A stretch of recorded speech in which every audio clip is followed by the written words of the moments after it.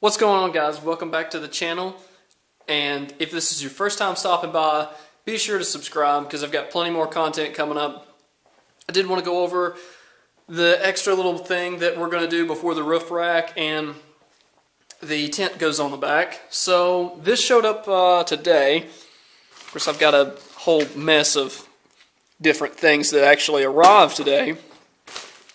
I figured I'd actually put this on the truck here at the condo because it's not going to be too bad.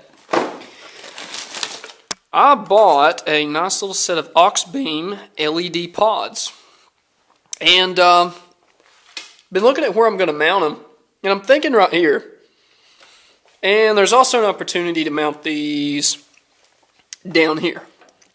So I'm just kind of playing around with some ideas, and even the thought come up of, I could use these where the tent's going to go and have some extra lighting out on the trail. So there's even an option to put them here. So keeping that in mind, I was trying to decide where do I want to put these things and what's the overall goal. I don't know how these are going to do. The reviews on Amazon are pretty much saying that they're awesome. And they got like 4.5 stars, and everybody had good things to say. So I'm going to give these a shot. We're going to see how they do. And stick around, watch this video, and let's see how these turn out. Hopefully they'll be pretty bright, and I think they're going to do the job. But this is just kind of an extra bit that I wanted to go over with you guys. Here is your hood mounts. These things are pretty neat. I'm going to go over this real quick with you because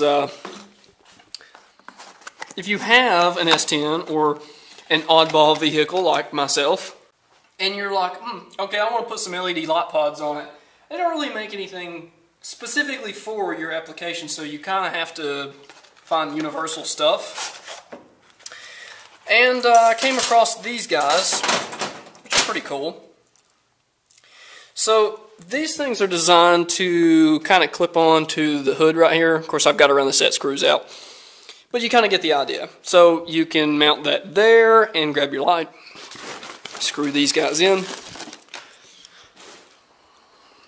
and wire of course runs down through there. Bam, there you go. So that's kind of cool, and I thought about having some extra lighting on the front. Definitely can't hurt. Of course, we're approaching our second week of waiting on the bed rack, so that means this thing should show up this Friday. They're kind of running a little bit behind schedule for some reason, because I was expecting to get an update on tracking and shipping information, all that good stuff, within a few days of me placing an order. Evidently, it must be on back order, and they haven't really said anything, because I haven't gotten an email and it's been a week.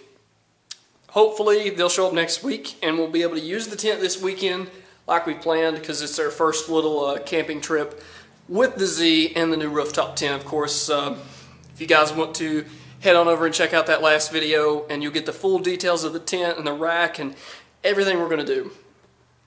But today, the main thing we want to focus on is installing LED pods onto the hood. Of course, running everything inside the cab is kind of important because you want it to look neat. So we're going to clamp these guys right here. So that means my wires are going to be nice and neat, and they're going to run down through the cowl. We're going to go through the firewall and probably come out and actually put this switch somewhere on the dash so it's easy to reach. But I'm going to skip that part and get to the part where we mount, because I don't think you guys want to watch me turn these bolts. These guys aren't that bad to install, but you've got a few things you have to do. So this bracket goes with the light. This bracket is what you buy. So the way these bolt up, so you guys can see it right here. So the way these work is basically you tighten those two Allen screws based on the little T-nuts in there and adjust it to where you want it. Then you have these set screws that kind of clip onto the seam of your hood, and then you can adjust it and mount it from there. So I did want to give you guys a look at this thing assembled off the truck and how they work. You can see there you can kind of choose where you want them to go depending on what you're running. You can go low or you can go high. So they've got a lot of adjustability.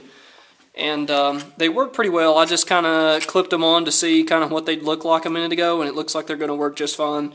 So I did want to kind of explain how these work in case anyone is installing these, and give an overview of the equipment that comes with it. They actually give you all the tools you need to put it together, so kind of cool.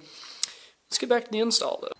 Alright guys, lot number 1 is pretty much on. Obviously not hooked up because we're not at that step, but there's the end result. Alright guys, we got both lights mounted. They are ready to go. We just need to wire them up, but there's the look. However, the only drawback I will say is that this lot here on this side is going to have to kind of snake across the cowl, so you will kind of see the wire, as compared to the other side here where it already is kind of going that general direction. So I mean, it's no big deal. I may end up just trying to do the same thing with this side like this and make a match. Of course I'll tuck it better, you know, but just kind of give you an idea of where I'm routing my wires on my particular truck. Everything is done, everything is wired, everything does work. I did just kind of flip the switch a second ago and everything came on. So I'm pretty happy with the turnout, but I'm going to give you guys a little heads up if you're doing this. You know, if you're on an S10, Ranger, some smaller truck, Tacoma, even a Jeep, the kits are fine, but I'm just going to warn anyone that's putting this on like a full-size truck or a Duramax or something kind of big. The harness itself is not very long. So here's kind of what I run into as far as a few issues with the kit that someone else might have.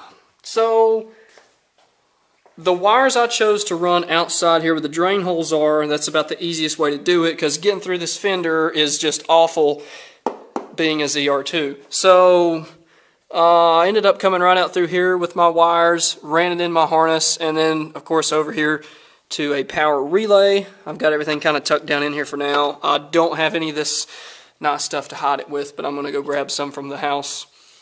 But it goes on into a relay. I grounded it to the horn and I hooked into the positive side and I went across to the other side over here, and as you can see, it's just enough. Like, there's actually just a touch of tension on that. I mean, it's just right for an S10 or a Jeep or something that's kind of small. But I will warn you guys, if you've got a full-size truck, that this is going to be super tight going from the left to the right side. And the turnout on these is awesome. You know, they look great.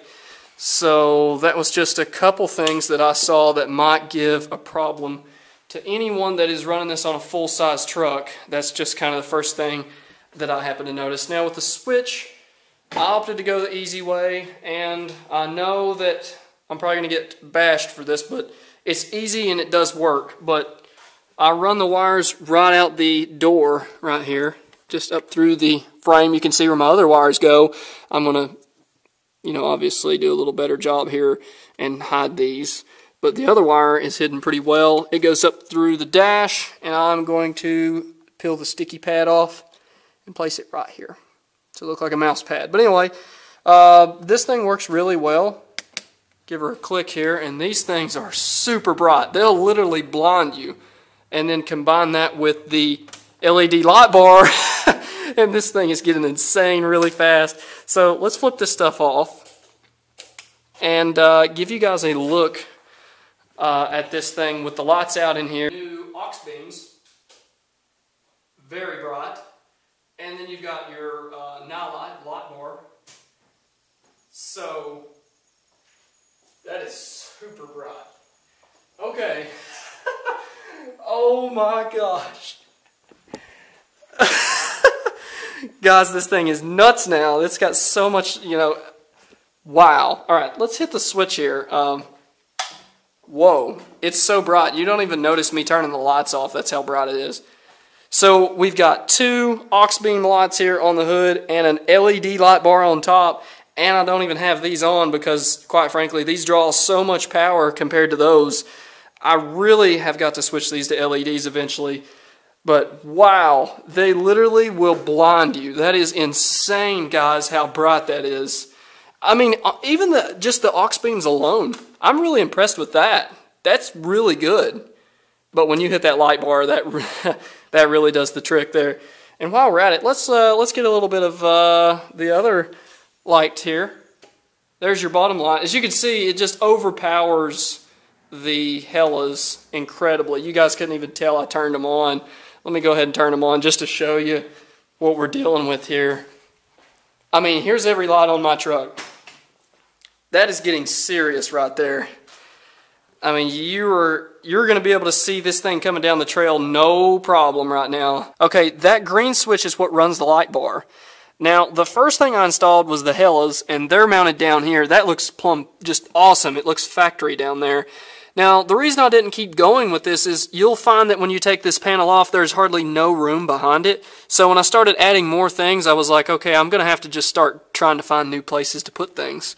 So that's what I did here with this Hella switch, as well as this switch being up top. So they can easily be accessible, and you can turn them off and on fairly quickly without blinding people coming down like a back road or something. So that just kind of gives you guys an idea of you know, what to expect if you're going to buy a couple of these lights and how to wire them up. I hope that that sheds some light on anyone that had a question about using hood-mounted lights. Again, if you like what you see, give us a follow, click right here, you know, subscribe, check out some other videos on this build. You know, if you're familiar with this truck, you'll know how far it's come. And stay tuned, because I've definitely got some awesome content coming. I'm working on 2 different videos for you guys right now.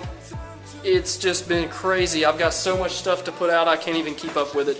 And, you know, like I said, keep in check, hit that notification button, be sure and get all updates. We got the bed rack going on this week, so I will be filming that and trying to get the video up for you guys. But anyway, like I said earlier, please subscribe, check out all my other content. Thank you for watching, and I'm out.